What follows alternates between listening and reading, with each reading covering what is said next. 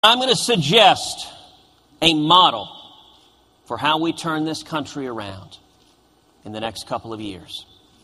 And it is the model that we have been following together for the last couple of months to stop that train wreck, that disaster, that nightmare that is Obamacare.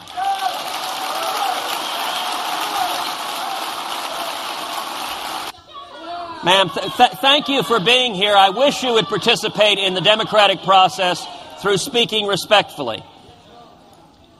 It seems that President Obama's paid political operatives are out in force today.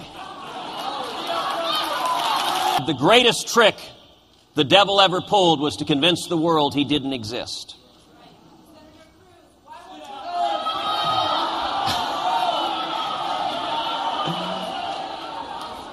You know what I'm curious?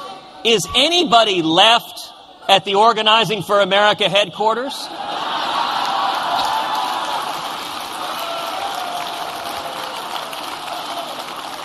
I'm actually glad that the president's whole political staff is here instead of actually doing mischief in the country.